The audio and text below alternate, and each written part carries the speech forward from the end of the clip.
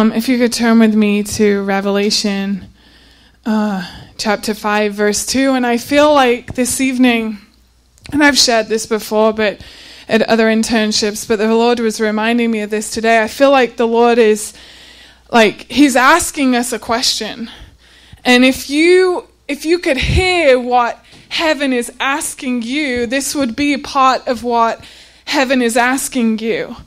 And you know, when somebody asks you a question, you're the one who comes up with the answer, right? When someone asks you your name, you tell them your name. When somebody asks you something a little deeper, like, you know, what's going on in your heart or what's been happening, what's going on in the inside of you, like you figure it out, you stop and you figure out and you bring an answer to that question. That's not rocket science. But here you have heaven asking John, the apostle, as he looks up into heaven, he gets asked a question. Like, I don't know what I would do if an angel boldly proclaimed a question at me. You know, I'd tremble. I'd be like, I don't know. I don't have an answer. And here John is provoked. And if you read in Revelation chapter 5, verse 2, it says, "Then I saw a strong angel proclaiming with a loud voice, 'Who is worthy to open the scroll and to loose its seals?'" Who is worthy? Who is worthy? And he's hearing this proclaimed in heaven, in the holy place where God is. You know, the Son, the slain Lamb of God, he is in heaven. Jesus is in heaven, glorious, exalted. The one who died for you, the one who poured out his blood for you, is in heaven, has been placed in the center of all eternity. And an angel asked John, who is worthy? The Father's in heaven.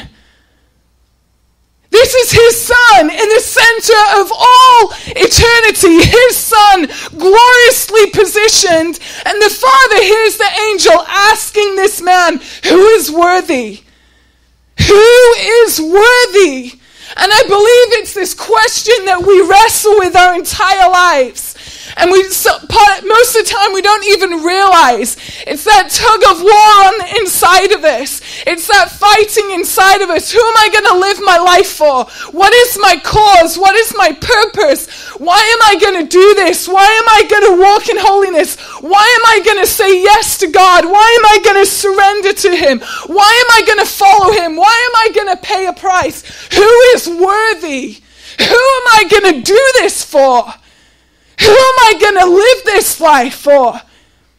And what is completely fathomless, what is so hard to comprehend, is that most of the world and most of us, we still haven't fully grasped who is worthy. We're still trying to figure that out.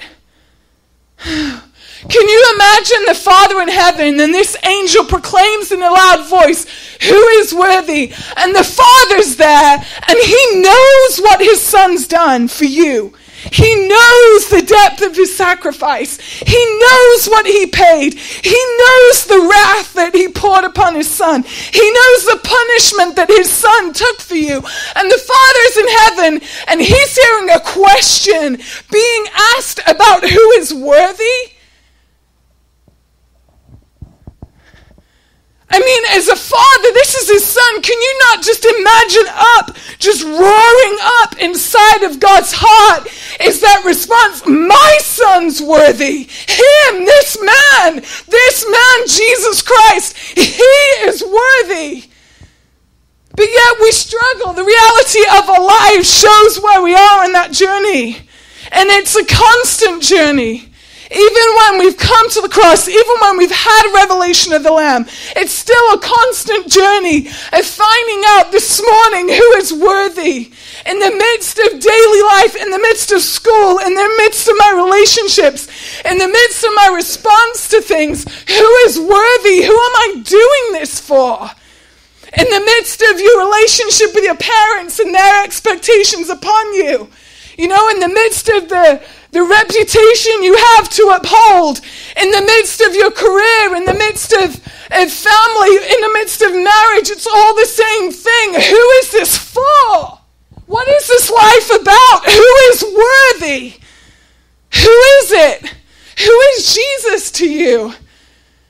Who is he? What is he like? Like, I want to know, how does Jesus feel like to you? How is he inside of your heart? Who is God to you? What is his face like? What have you found out about him? What are you confused about him? Who is he? Have you found that he's worthy? Have you found what he's deserving of in your life? Because heaven, an angel asked this to John. And I believe if we would look up, just as he did, and this is John the Beloved, this is a disciple of God. So if we're in the we know it all club, like maybe John, you get asked this too, no matter where you are, no matter if you got saved yesterday or you're not saved, or you've been that devout, steadfast person, that angel still said to John, who is worthy? Who deserves it? What are we doing this for? What are we going to spend our lives on? And I can remember just wrestling with that as a teenager. I was trying to grab hold of something. I needed something to anchor me down. I needed to get hold of a cause. And I was trying to, okay, careers. Which option? What am I going to do? Maybe I'll find something that I can find purpose in. And you can, and you will find purpose in that. And that's part of God's heart for you. But underlying and underneath all of that, you have to find ultimately who that is for. Just like Nia was saying, she's saying, I want God to use me. I want God to use me. Why? Because she wants to spend her life on him. And this evening, I want us to find that worthy one. Wherever you are in your walk with the Lord, however you walked in to this room this evening, I want us to find him all over again. I want us to see him all over again. And I was reminded of Abraham and Isaac, if you look in Genesis 22. And here you have Abraham, he's been tested by God. And the Lord had come to him and asked him to sacrifice his son. And this is what the father said to him. He said, take now your son, your only son Isaac, whom you love, and go to the land of Moriah, and offer him there as a burnt offering on one of the mountains of which I shall tell you. So Abraham rose early in the morning and saddled his donkey and took two of his young men with him, and Isaac his son. And he split the wood for the burnt offering, and arose and went to the place that God told him to go to. And if you go further down, verse 6, so Abraham took the wood of the burnt offering and laid it on Isaac his son. And he took the knife in his hand, and the two of them went together. But Isaac spoke to Abraham his father and said, my father. And he said, here I am, son. And then he said, look, the fire and the wood, but where is the lamb? Where is the lamb? Isaac knew that there had to be a lamb. There had to be something sacrificed. There had to be something consumed by the fire of God. And this question arose in him. He's like, where is the lamb? Where is the lamb that will be consumed? Where is the lamb that will be sacrificed? Where is it, Father? Because I don't see it. And we have wood and we have a knife, and I know that there has to be a sacrifice. And when I look at my life and I look at the filth and the anger and the pain and whatever it is that you carry in your life, when you stop and you really, really look at your life, you realize you desperately need a sacrifice. You desperately need someone to stand in your place. I desperately needed Jesus 13 years ago, and I desperately need him today. I need a sacrifice just as much now as I did 13 years ago. I still need him. I still need his sacrifice. I still need the lamb. And Isaac realized that, and so he began to look. Where is the lamb? Where is the lamb? And the lamb's not, Jesus was a lamb. That doesn't mean he's a fluffy white lamb. That means that he stood in our place and he gave his life for us. And he was fully consumed with the fire of God's wrath.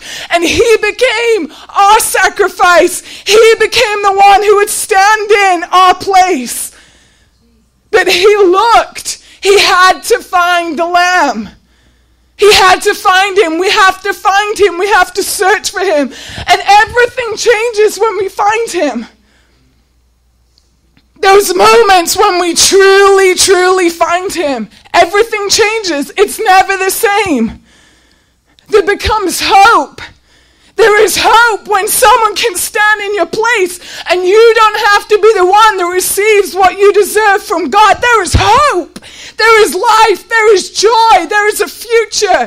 There is goodness. There is kindness. There is mercy. When we allow the Lamb to come and we allow him to stand in our place, there's forgiveness. There's a slate wiped clean. There's pain that goes away. There's freedom. In the most hopeless situation, I can remember times in my life, lies that I buried so deep inside that were never going to come out, that I was never going to expose because I was too ashamed and I needed it to be hidden. But those moments when I brought that place to the cross and to the Lamb, I could be clean, I could be forgiven, I could be new, I could have hope again, I could trust again, I could be vulnerable again. But it's just the same now. It's just the same when I struggle now, or when I find things tough now. It's the same thing. I still need to find the Lamb. I still need to go, where's the Lamb, Father? Where is your Son? Where is the worthy one? Who can I bring my heart to? Who can I bring this part of my life to? Who can I bring my questions to? Who can I bring my struggles to? The Lamb, Jesus, the one who gave his life for us. That's who we come to. And the Father, he says, I don't know how the Father even got these words out of his mouth, but he tells Abraham, he says, do not lay a hand on... Hold on, back up. No, that was an angel. But verse 11, it says, the angel of the Lord called to him from heaven and said, Abraham, Abraham. And so he said, here I am. And he said, do not lay a hand on the lad or do anything to him. For now I know that you fear God, and since you have not withheld your son, your only son, from me. And Abraham lifted his eyes and looked. He looked. And there behind him was a ram caught in a thicket by its horns. So Abraham went and he took the ram and he offered it up for a burnt offering instead of his son. And Abraham called the name of the place, the Lord will provide.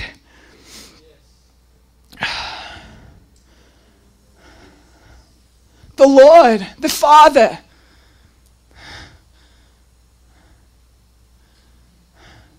Why would the Father provide? Why would he provide a sacrifice for me? Why? I'm not anything impressive. I haven't done anything great for him. Anything I've ever done that's been good has been him. Why would he want to do something for me? Why would he want to provide anything for me? Why would he want to sacrifice his son? Because he loves me. Somewhere deep inside God's heart is a love for you. Is a real, raw, tangible reality of oceans and oceans, vast from the east to the west, as far as you can see, of love for you.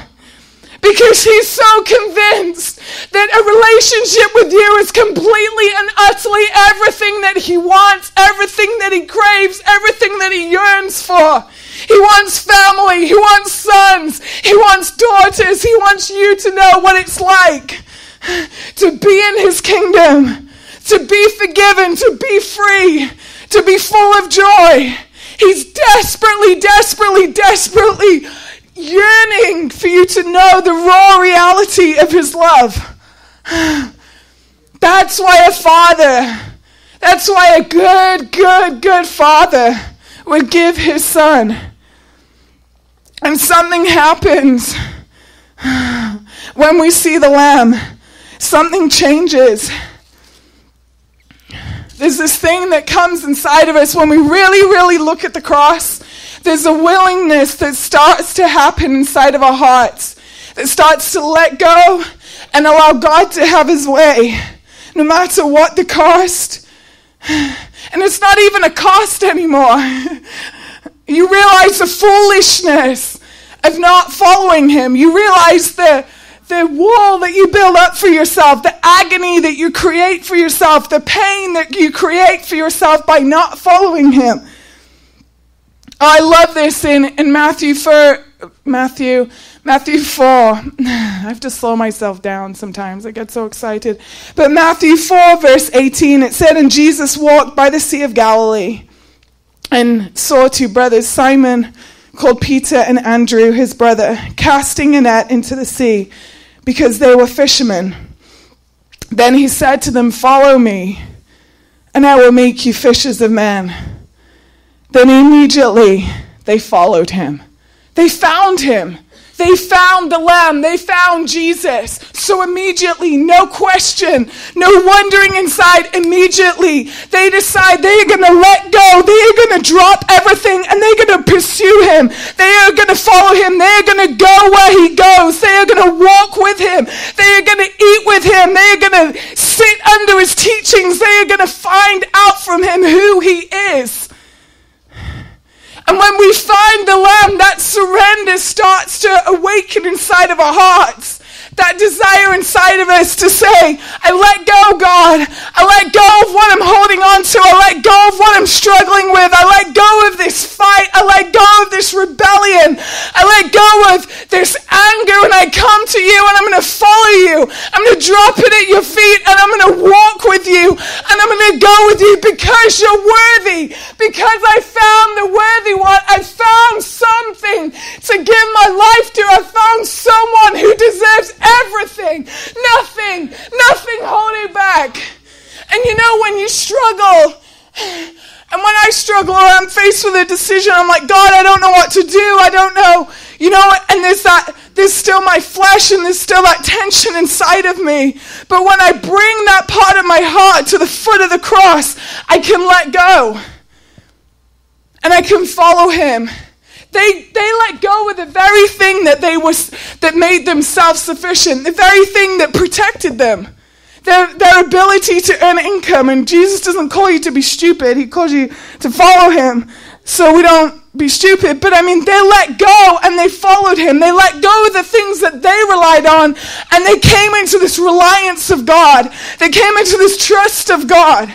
And letting go isn't just letting go. Like, what are you self-sufficient? What do you depend on? What do you depend on for your livelihood, for that place inside of you that makes you feel like you can do it? And when you surrender and when you let go of that, you'll read later on, they saw Jesus doing all of these miracles and his fame spread. The name of Jesus, his fame spread across the land. And when we let go, you will become part of seeing Jesus' glory spread. You will become part of seeing the greatest privilege, the greatest honor that you could ever possibly be part of with your life. When you let go, you get to see his fame spread.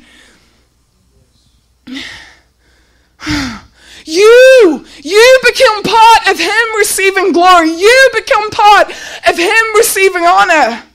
That is such a privilege. It's not a cliche. It's not something we just sing. It's something that you become a part of that movement that sees him receive glory, that sees him receive honor. Simply just by letting go. And it's like Paul said, he counted all as loss. He counted everything else as loss.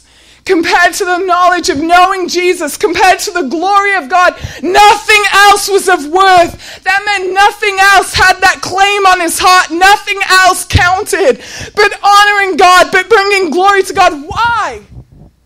How could you ever get to a point in your life where you're going, nothing else matters but the honor and glory of God? How do you get there? That's radical. That's extreme. To go, all I desire, all that is of importance, all that is of worth to me is Jesus receiving honor. That is so upside down from everything we're taught from the moment we're raised. You know, oh man. Even Facebook becomes like an honor game. You know, it's like, well, you know, it's like I'm like zoned out of it right now. But even Facebook, you know, it's like, well, I have this many people liking me, or Instagram, I have this many people following me, and really you're just saying, oh, I'm getting this much credit, oh, I'm this popular, oh, I'm this, you know, and here's Paul going, I count it all as loss. Because it's all temporal, it's all going to burn, it's all going to wither, it's all just a big roller coaster of people's emotions and people's insecurities going up and down, and we're just riding on with it. Oh, we get off that train and we go, God, you're worthy. Nothing else matters. Nothing else counts. I have found the worthy one. I have found the deserving one. And I feel like I've come to a place in my life. And sometimes it's daily where I'm just going, I don't want that fight. I don't want to fight Jesus on him loving me, on him winning my heart, on him having his way. I don't want there to be a tug of war inside of me. I want to raise the white flag in front of him and say, surrender.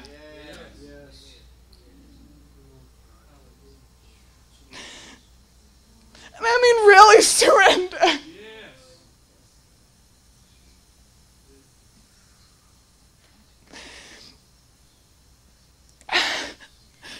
And that's what I invite you to do.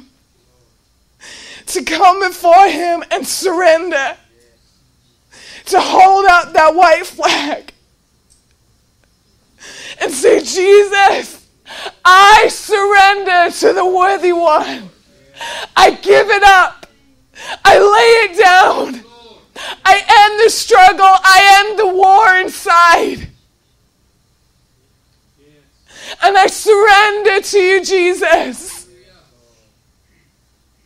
I surrender to you, God.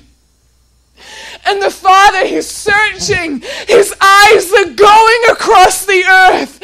And they are looking for someone whose heart belongs to his Son. And he sees his Son in heaven. He sees the sacrifice of the Lamb. He sees what his Son has done. And then he looks down on the earth and he searches. Why does the Father even have to search? Why does he even have to look to find someone whose heart belongs to his Son? It's someone just, but he looks. And he looks across the earth for those people who are raising that white flag to the Lord and saying, Jesus, I surrender to you, God. Every day I lay at your feet. I give it all. I empty myself. I lay it down. And I say that you are worthy. You are deserving. You get the honor. You get the glory. We love you, God. If you guys would just stand with me. We love you, Lord. We love you, Jesus. And I just want you to focus on the Father right now. The Father who gave his only Son for you. Who gave his beloved one.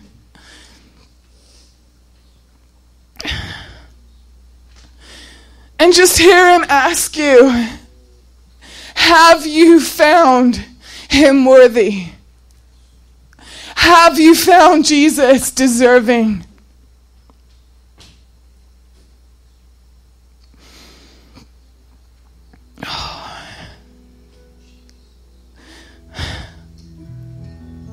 You are worthy, God. You are worthy.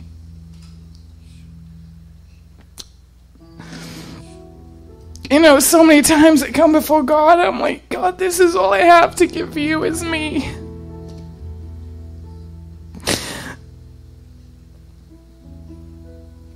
Just my little insignificant life. That's all I have. And I want to give him so much more, because he deserves so much more. And then I always hear him say to me, Mary, that's all I want. That's all I want. That's all I want is your heart. Oh, God. So if you're here and you're saying, you know what, I want to, this isn't salvation message, this is you and Jesus right now in your relationship with him, wherever you are, whether you know him or you don't know him. And you're saying, I want to bring my heart right to his feet, right to the foot of the cross, right at the beginning of this internship, and I want to surrender. I want to hold out that white flag, and I want to say, God, have your way. I don't have much to bring you for giving your son's life, but I have my life, and I freely give it to you. I want to invite you to come forward. Kira masuya rabasande, kira maso rabarabasanda renda rabasonde. This is just you and him. Just you and him. Just you and the man who died for you. The one who gave everything for you. It's just you and him alone. Your eyes looking at his blood. Your heart at the foot of the cross. Looking at his sacrifice. Looking at his life poured out, looking at him giving everything for you. Him laying everything down for you. And him asking you this question. The Father asking you, is my son worthy? Is he worthy? And God, we say yes. We say yes. We say yes, God, you're worthy. Yes, God, you deserve it all. Yes, God, yes, Father, your son is worthy. He is worthy. He is worthy of all we have to offer. Of all we have to give, he is worthy. And we surrender, God. We surrender. Just tell him, just say, God, I surrender. God, I surrender.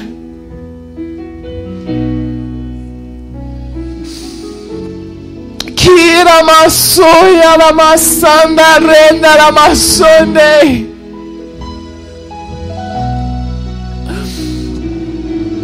Kira masoya la masande. There is a sacrifice for you.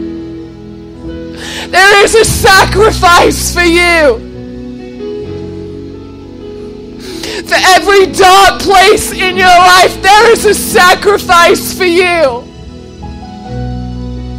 So that when the enemy comes and the enemy condemns and the enemy taunts you, all you have to do is come before him and plead the blood and plead the blood and plead the blood.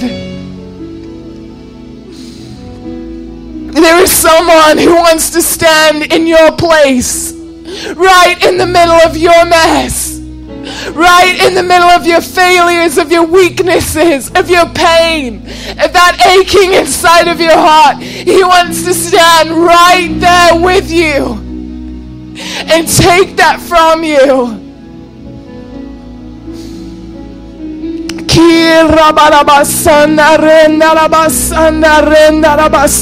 You are worthy. Let's just sing that. You are worthy, Jesus.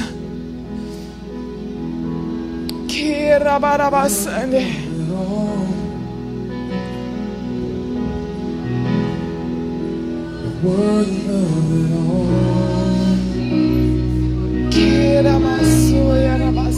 Upon you are all things, to you all